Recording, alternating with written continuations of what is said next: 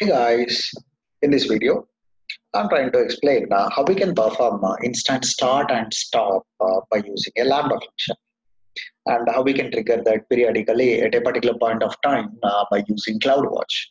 So if you have one or two EC2 instances, so manually you can just perform start and stop.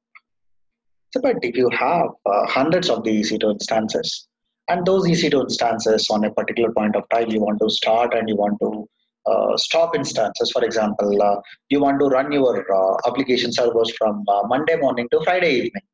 So Friday evening, that instances should stop automatically, and Monday morning that should start automatically. So in this case, one or two instances manually you can do that. But if you have hundreds of the EC2 instances, you can use a simple Lambda function to perform start and stop EC2 instances. So again, this Lambda function need to have some permissions on our EC2 instances, at least stop instance and start instance permissions. Again, Lambda will get permissions on our EC2 instances by using roles. So first, create a policy, and by using that policy, create a role. Then associate that role while you're creating your Lambda function. So to create a role, navigate to IAM. Again, that role or that Lambda function by defaultly need to have permission to stop and start the EC2 instance, and it need to write the logs into CloudWatch log, like when the EC2 instance is stopped, when it is started and all. So for that, so we need to have permissions on events on CloudWatch and start and stop EC2 instances on our EC2 instance. So I'm using this simple JSON script or JSON policy, JSON script to create a policy. So here under policies, I'm creating a policy. Click on create policy. Navigate to JSON. Just give that policy. Click on review policy, and I'm going to call this as a stop and start instance policy. And you can give the description like what exactly that is and all. So created a policy. And however, I'm going to make this policy available in our resource section. Navigate to roles, create a role. And we are going to associate this role to our Lambda function. So don't select EC2 here. We are going to associate this role to our Lambda. So Lambda need to start and stop instances and need to write the logs. So I'm selecting Lambda here. Click on next. And here, whatever the policy we created a couple of minutes back, just select that stop and start instance policy. Tags, review. What is the policy you want to give? So stop and start role. Then click on create role. Right, so IAM prerequisite is completed. Now let's navigate to Lambda and create a Lambda function to stop and start the EC2 instances. So here under compute, you can find Lambda. Go there, click on create function. So we are going to write a Lambda function from scratch. So select from other from scratch. Then what is the function name you want to give? So first I'm going to create a function to stop instance. Stop instance function. Then scroll down in what programming language your Lambda function. So we have a small Lambda function in Python 3.7. So I've selected that. Then scroll down again, permissions, how this Lambda is going to get permissions on our resources. So expand this under permissions, use an existing role, just pick the role we created. Stop and start instance role, then create function. Now here one function got created. Let's scroll down, and here is a place where you can write your code or you can treat this as an IDE. And here I have a small Lambda function where it can stop the defined EC2 instances. So we are importing both of the functions, and in what region your EC2 instances are running, in Mumbai region in my case, and what are all the instances you want to stop. You need to give that instance ID. So here is my instance one, grab that instance ID and given that here, and just give comma and give a single quote, or you can even mention double quote also. Then given the instance two. Now we are triggering this Boto client in the given region, and what that is doing, it is going to perform EC2.stop _ instance operation on the given instance IDs. Then if that is success, it is going to write, it is going to print a value where stop your EC2 instances and it is going to mention this instance ID here. Right, exactly same way. Instead of like a EC2 stop instances, I have given EC2 start instance also. Remaining options are same. We just change this function and we have changed this output or print. Okay, now let's grab this and get that under this and save it. Just go here, you can save it here or you can save it here. And this is how exactly we can create a function. But so you can manually test this function also. If you want to test this function, just go here, click on test, and just you can even select like a hello world template, and you can just give test and scroll down, click on create. Now you can just click on test, or manually you can just go to this function screen, select our function, actions, test. So if the function got created successfully, so these EC2 instances should stop automatically. Just go here,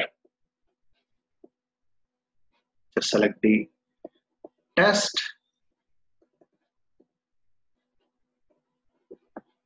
and it is executing. And here only it will tell whether that got created or not. Here you can see stop your EC2 instances. Just go here, give a quick refresh, and see here it is stopping now. So that is a Lambda function to stop our EC2 instances. Now I'm going to create a function for starting the EC2 instance. So just go here, navigate to functions, click on create function, author from scratch, and this one is to start the instance. Again, runtime is Python 3.7, and make sure you associate this role, otherwise this Lambda cannot communicate with our EC2 instances. Then click on create function. Now whatever the one we have here, just grab this and scroll down, get that here and save it. You can click on test and just go here. I'm going to call this as a test one event, scroll down. So both instances got stopped here.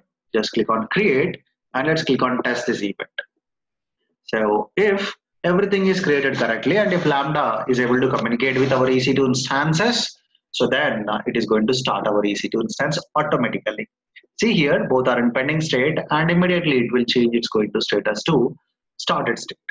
And why we have given this log group and creating log stream and all. So this Lambda function is going to create a log group under Cloudwatch, under management and governance. You can find Cloudwatch. So under log groups option under event logs, here stop instance and start instance log got created. When you go inside, here you can find how many times our EC2 instance is stopped or started, at what time it got started and stopped. You can find all that information here. All right, so now just navigate to Cloudwatch events to perform these operations periodically. So now we perform the start and stop option manually, but I really don't want to perform this option manually. So I want to make it an automated by using Cloudwatch events. So here under events, you can find rules. Navigate to rules, click on create rule, and here is the event pattern. Don't go with the event pattern, click on schedule. Now for every 5 minutes or 10 minutes, you can define that, but I'll prefer to go with the cron expression. This is a Linux style cron expressions. So you can even give particular time frame, including minutes also. So you can trigger a Lambda function to stop the instance and start the instance. If you're not good at this Lambda function, you can do one thing here. You can find a link like a learn more. Just click there, and Amazon given a beautiful article you can easily understand. So basically, this is going to contain total 6 fields. So this represents the minutes, first one, second one is hours, day of the month, day of the week, and year. So if you want to get some example ones, here you can find. So these are the example ones here. So now I want to stop an EC2 instance at 7:45 automatically. For that, you can simply grab this, or this is for every 15 minutes, or at 8 a.m. UTC, you can just grab all that. So, I'm going to grab this and just copy this. And here some spaces we got unnecessarily. Just remove the spaces. You need to have only one space. So if this operation is success, it is going to show that when this is going to trigger, the time frame it is going to show here. For example, I want to trigger something at 7:45, but these are time zones is actually defined with UTC time zone. So again, if you're you can use Google's help to convert that UTC time zone and all.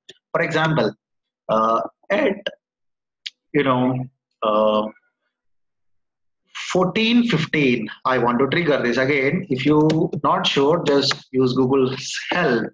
So UTC to IST at 2:11 p.m. That means 7:41. So my requirement at 7:45, I want to stop an EC2 instance. So again, this is showing 12 hours format. Just convert it to 24 hours format. So that means at 14:15, that means 14 to 15. So that means 7:45. All right. So on this particular day, at this particular point of time, it is going to trigger. So now just click on add target and select Lambda function. And here, what function you want to? I want to stop EC2 instance on every single day at 7:45. Then do you want to get any notification when this event got triggered? If you have any SNS topic, you can just go here, select SNS topic and select your SNS topic here. Otherwise, just go with this and click on configure details. And I'm going to call this rule as a stop instance rule. So stop instances every day at 7:45 p.m. IST. Then click on create rule.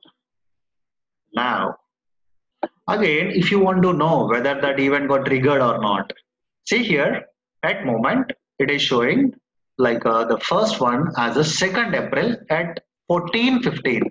That means 2:15, this event is going to trigger and our EC2 instances is going to stop. Why? Because I have given a Lambda function to stop instance. All right. So if that got triggered successfully, our instance has to stop automatically. Now, I want to start my EC2 instances after 5 minutes. Then just go here, click on create role, scheduled cron expression. So now at 7:50 or 2:50, 2:30. Sorry, I'm not good at time zone, so you can just go here and you can edit based on your requirement. At so 2:15 means 45. So at 50, that means so 2:20. That is going to be 7:50. So at 7:50, I want to start my instances automatically. Just go here, click on add target, and just go here, select a Lambda function, and I'm going to trigger start instance. Scroll down, click on configure details, start instance rule, and I'm going to make it as I'm going to give a simple description. Start instances at every day 7:50 p.m. IST. Then click on create rule. All right. So now let's wait for to trigger these events automatically. Now my instances are in running state. Just go here. So let's go to stop instances. See that 2nd April is gone. Now when it is going to trigger again, on 3rd April it is going to trigger. Whenever you went to this EC2 dashboard and whenever you refresh and all, so that event is going to trigger and our EC2 instances are going to stop automatically. So it all depends on this cron expression here. And here is a start instances. So when the EC2 instance is going to start again, so you can find that information here. See here, instances are stopped automatically. Again, if you wait for 5 more minutes, then this EC2 instance is going to start automatically. So I'll do one thing. I'm going to make it as 17, so I can show you output in next minute. So actions, edit, and here instead of 27, I'm going to make it as a 17. Configure details, update. So in next minute, this is going to trigger.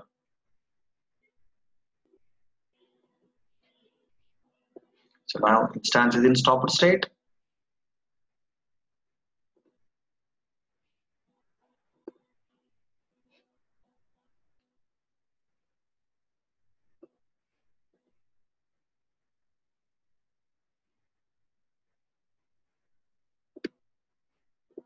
So here within this CloudWatch events, we even have many things like a schedulely. You can perform stop instance. You can perform terminate instance at a particular point of time, or you can reboot the instance, or you can even create a snapshot and all by using this events. So they should trigger now. See here immediately instances are running now. Check. Here if you go here, if you observe, that got triggered, that instance, start instance got triggered. And again, if you want to view the logs, just navigate to log groups. When that instance is started and stopped, you can just go here. So these many times instances got stopped. This is a second request. So at 2:15, these EC2 instances got stopped, and whenever you navigate to another log group called start instance, and here you can find the instance started at this particular point of time. So you can find all those here under logs group. So I'll make this available in our resource section. So here simply by giving comma and single quotes, you can simply give a number of the EC2 instance IDs. Okay, so that is all about this video. Thanks for watching, guys.